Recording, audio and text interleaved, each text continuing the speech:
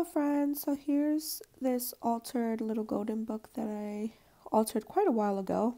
I'm just gonna go ahead and show you a bit through it. I'm doing a voiceover because I didn't, this was the best way for me to do it right now. I'll just show you those little labels you can add to the front of each signature. In the front, if you'd like to customize your signature.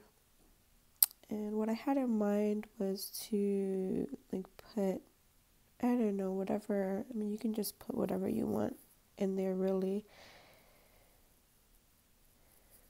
This is just a little spot with an envelope attached and that cute little paper clip I found. And there's another little tuck spot here. I included a few little items here and there. I tried to keep it with the farm theme, really fun and vibrant paper patterns. And this here's a little tuck spot. You can add between the pages, little hidden tuck spot there. Another little hidden tuck spot to put some items in. It's just a piece of cardstock from the paper pack that I used in this book. Little stamp. You see a lot of the hens and chickens and a little yellow doily. Another rooster here. Really fun paper pack. And these are some digital images and yeah, so that's the label I was talking about on each of the pages. And this is a gasoline bag. Oh my god, I forgot the name of it. A paper bag or there. Whew, this is going pretty fast. And this is the actual pages of the book.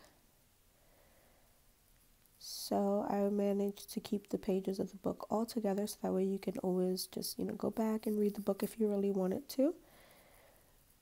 And that's in the second signature of the book, right in the middle of the book. Yep.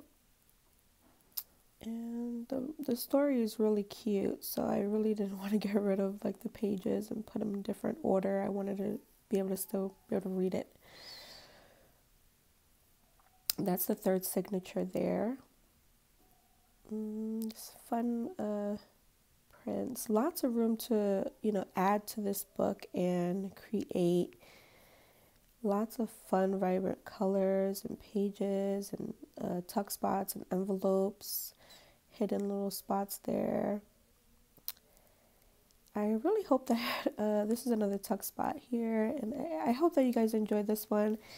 I recently created an Etsy shop and I figured, this will be my first listing. So if anyone's interested, this will be available at Tash Marie Makes on Etsy.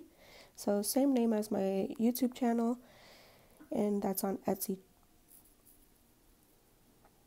And this is the end. So it's the back pocket here.